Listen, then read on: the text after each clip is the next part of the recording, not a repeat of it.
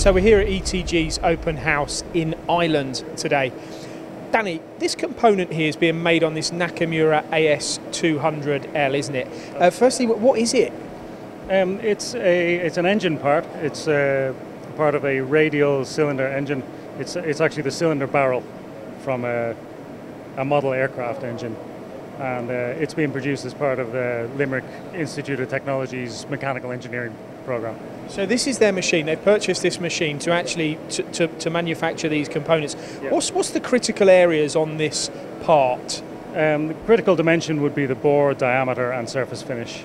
That's about the only critical thing in it. I was quite intrigued about the grooving on the outside as well. When you're actually doing that, do you not get any deflection with the tools because they're quite deep?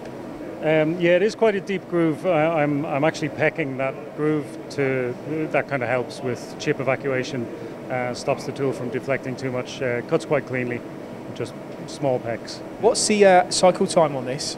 It's running at about under 6 minutes. Under 6 minutes at the moment. Complete in 6 minutes? Yeah. All right, the Nakamura machine you're making it on, the AS200, a very popular machine from ETG.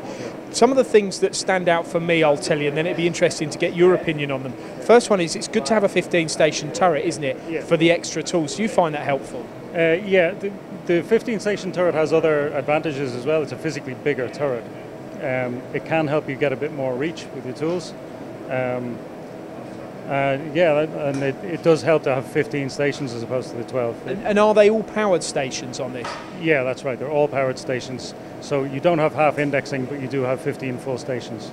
And also with this, the Y-axis, the dimension of the Y-axis as well, for a small machine, they're quite big. It's over 80 mil, I believe, isn't it? That's right, yeah. It does have quite an impressive Y-axis travel. It allows you to hit all around that square, which is useful, yeah. And the long bed version, that gives you obviously much more working length. And again, you find that advantageous? Yeah, absolutely. Because when you look at a part like this, I wouldn't have thought they'd have necessarily needed it, but I suppose they're building in flexibility into their purchase. Yeah, the long bed does give you a bit more reach. It gives you a bit more of a working envelope. The standard long bed comes with a sub-spindle as well. This machine has a programmable tailstock. So you can turn quite long parts on this quite easily. The amount of Nakamuras that you're putting into the field at the moment, why do you think it is? Your applications here, you must get involved in all of the projects. What's your thoughts behind the success? I think they're gaining momentum. I think they're getting a bit of a name for themselves as a good, rigid platform. They're a very, very solidly built machine, so build quality is second to none. I think the interface is tried and tested. I think their interface is improving all the time. And people just seem to like them. People keep them for a long time. They're a real workhorse. The AS200 is a really small footprint. It's a very rigid chassis, so it's people get one, they tend to like it, they get another one, and they tell their friends. They do, yeah. That's always good to know. Finally, this Workholding, that is, I know I'm going to go into a bit more detail with Heimbrook in a minute on this, but just in your opinion, why was this chosen? Well, the physical size of the workpiece is 70 mil at its maximum, so I needed to cut from a 75 mil billet, and the through bore on this machine is 65.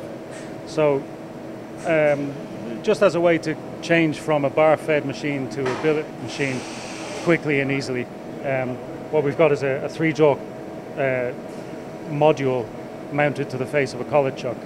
And should we just open the door? Is the door coming? Sure. So from here forward, it's a 3-jaw chuck, and that bolts onto the collet chuck with 3 bolts and a key.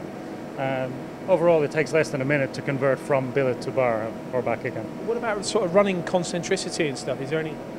The jaw module fits into the collet taper on what's like a 0-point system, so it's on bearings. So repeatability is excellent.